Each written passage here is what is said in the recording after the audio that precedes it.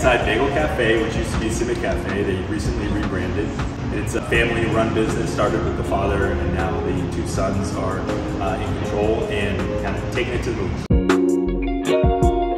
This is our 9th acquisition in Nashua, only our 2nd on the 101A corridor. So when we bought the property, there were 3 vacancies. They've since been leased up. The property was developed by Saxon Partners. When we bought the property, there were only 3 vacancies. I've worked with SRS, Brian Wright, and Chris Janelle. The size ranges of the vacancies were about 21, 24 being the biggest size, and then 1,300 square feet being the smallest size. The 2 tenants that came into this plaza were Pliables and then Pokey Spot.